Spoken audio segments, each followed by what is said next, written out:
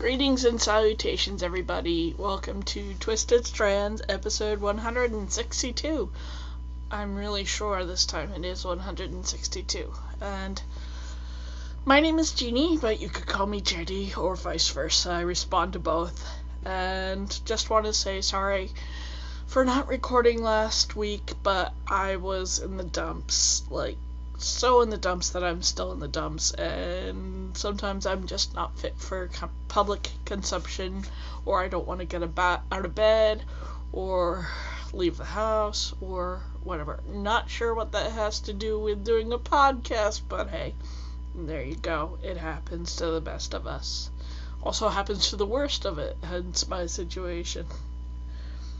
So anyway, I have been knitting, and finished my weaving project, but I haven't started a new one, and I brought up the last finished object that I talked about, but I didn't bring up, so why not start with, actually, you know what, let me just start with something that resonated with me that my pastor said. He repeated something that Mother Teresa said. Not Catholic, not the best of Christians, or maybe just a decent person. I try. But anyway, what she said was, not everybody is destined to do great things, but you can do things with great love. So, if you're a bit like me and you're not exactly Bill Gates or Steve Jobs or Einstein, maybe we can just do great things with great love, even the smallest things, from making dinner to knitting a hat or even knitting things for charity. We can do things with great love, and that's the message I wanted you to take away from this week. And that's that. So let me show you my two finished objects. One is a small adult's hat that I knit for charity out of donated yarn, and I've washed it and I let it air dry because when I did a test on it, yeah, that doesn't look like it's been washed, does it? It has, I swear. Washed and dried and ready to go. But yeah, this is mystery yarn. That was donated to my church group. So I burnt a strand of it, figured out it smelled like hair when I did the burn test, so I decided it was wool. It knit it pretty nicely, but I did run it through the washing machine, and it did get a little bit felted, not terribly. I mean, you can still pretty much see the stitches if my lighting was better, but anyway, it didn't completely felt, so just maybe I'll try and attach a tag that says to hang dry for after washing. But that's the man hat. You can check it out in my project. Now here's the baby blanket that I need to wash again because my cat Cleo apparently loves my weaving. If you see my Instagram feed, yeah, she really loves it when I take out my little Cricut loom. But this is 2 panels. I was gonna have 3, but unfortunately the third panel, it was probably the first one that I wove, was significantly different from these 2 that I took notes on. So anyway, this is 2 panels. It's about 34 by 24. So I'm calling it a small baby blanket. My selvages are a little messy on this. But you know what, I think I like how it came out. So I'm going to hold it up for you now. See? You can kind of tell where I tried to do the invisible sewing for it, but I really like how it came out. I'm proud of it. I'm gonna give it a wash because yes, Cleo loves my crochet and knitting, and especially weaving, a lot. So she was laying on it, and then the cats laid on it. So yeah, that'll be washed again before I send it on its way to the church. That's supposed to be a baby blanket for baptisms or new babies, whatever. And now we're going on to the whips. This is a spinning whip. This is what I've been working on for quite some time. This is what I've been so impatiently working on. I kind of wish it would focus, because I'm really proud of how well it turned out. It's very thin, and I'm hoping to make 3-ply sock yarn. I haven't even started the second ply yet, but I will. So it's really pretty colors. It's fiber optics. It's their pencil roving out of merino and nylon. So hoping for some socks out of this. God knows when I'm going to finish that. But at least I'm no longer scared of trying to spin as fine as even as possible.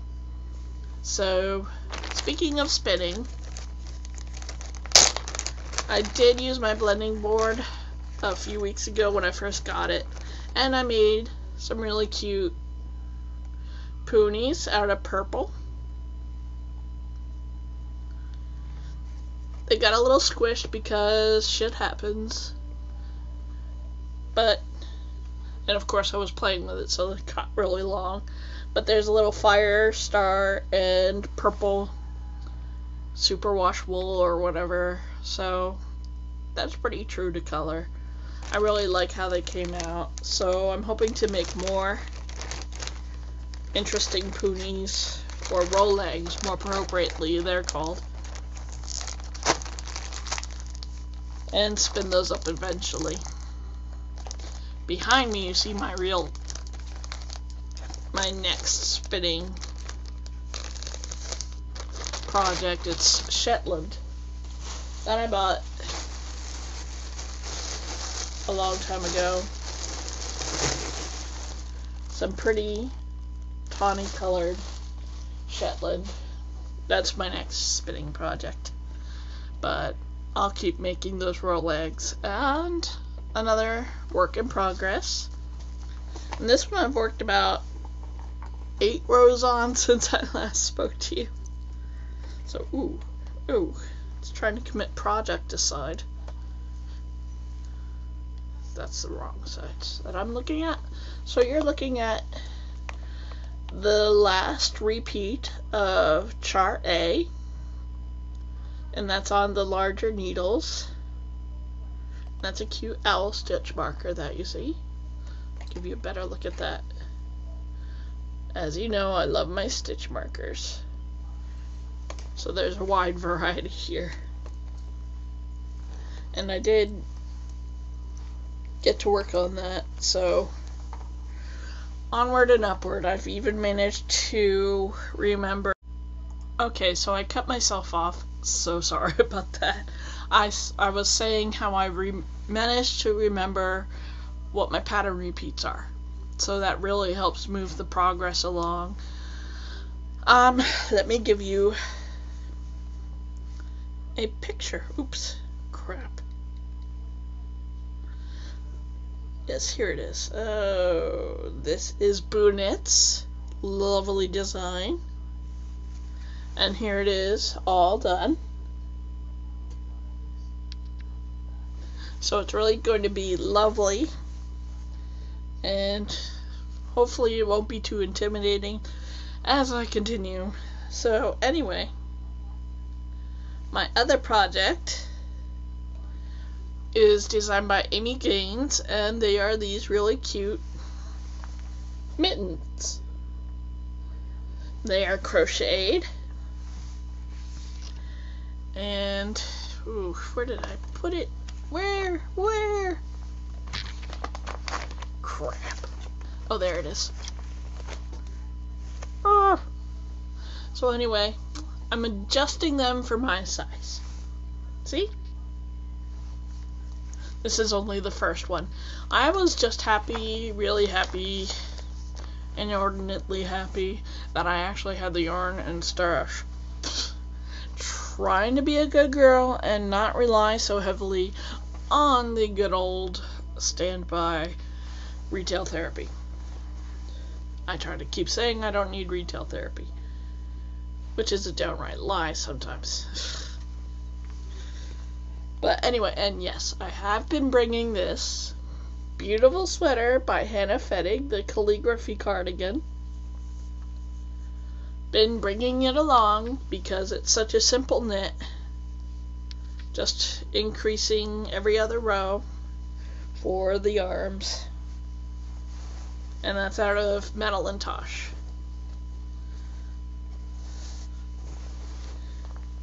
And that's a beautiful project. I get compliments everywhere about that yarn. It's like, I didn't spin it or nothing. So those are my 3 main works in progress. Of course, there's many more, but you know about those. Ooh. Excuse me. Speaking of yarn, that is beautiful. Oh, and it's by Madeline Tosh too. But this one is beautiful. It is, I don't know what it's called, 10K for MSF. So this is where 100% of the profits go to the Doctors Without Borders. And it's just a gorgeous color. And it's lightweight. It's a fingering weight yarn. It's got a beautiful picture of people that are in need. Who knows if they really are or just a model. So anyway, there it is. That's my latest acquisition, and hopefully my last for a little while. Who knows what I'll get in the meantime. So, other than the patch that I haven't touched since last month, I did get new magazine in the mail. Now, this is the latest Simply Knitting, and it's got a myriad of attractive patterns. It's got one in particular that I've got to open my big old mouth about because it's just so damn funny. It's got some beautiful stockings and other small gifts to make, like, let me see. This stocking, try not to show the damn pattern. See, that stocking is particularly lovely, but this is the pattern. Some people love cats a lot. I know I do. But I don't love them enough to have them clinging to my tit while I'm wearing a sweater. It's just a little bit overkill, Simply Knitting. I just think it's fucking ridiculous and hilarious, and I love the person that came up with this. Who the heck designed this? Last minute Halloween knit. Yeah, sweater is a fucking last minute. Who the fuck knits that? Oh, it's 35, one of 35 funky designs from Novelty Knits by Giles and Sethard Brandreth. I massacred that name and I'm sorry. But this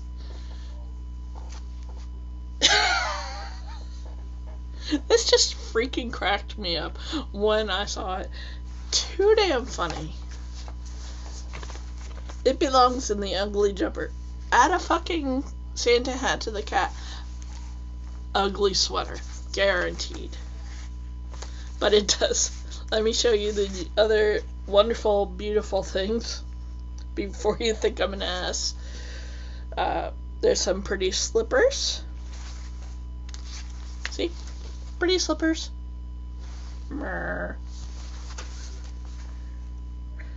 And interesting articles. And then there's something that I'd have to do cocaine to do this knit, because this looks like a lot of fiddly knitting. It's Ellen Dart's latest design for them, and it's gorgeous, but I wouldn't touch it with a 10-foot knitting needle. It's this piece of beauty. Yeah, all the reindeer, all the little parts and antlers, and Santa, and the sled, and the reins. Yeah, y'all want it? Go for it. Not for me. I'm just not in the mood for that much fiddly knitting. But anyway, ooh, look at the socks they have. That's pretty cool. I'm not sure if that's Fair Isle or what. Colorful reversible socks, I'll say. But other than the titty cat, there's some small things to give. Really small toys to knit. A very unattractive kimono sweater. And all sorts of things. So, crisscross looks like a nice pair of fingerless mitts if you're into cables. So that's a really nice thing you can make for a swap present or other things, but yeah. Kitty titty sweater, that's what I'm gonna call it. I don't care what you want to call it, but that's what that's gonna be for me. Kitty titty sweater. So anyway, what else have I been up to? Stuff and junk? Well, plenty. Other than moping about, I've been watching some new recaps of old horror movies. I watched the updated Carrie and the updated Halloween. And you want to know my opinion? One's keen for either of them. Both of them took away the feeling of the character and all that. Added some fucking special effects and just took the horror bits of it and made it that instead of scaring you. So I was just thoroughly disappointed by the updated Carrie, and I was really disappointed by Halloween. The acting was dry, and a lot of the times I wished they would die already because there was just so much fucking screaming, and it just aggravated me and touched upon nerves that did not need to be touched upon.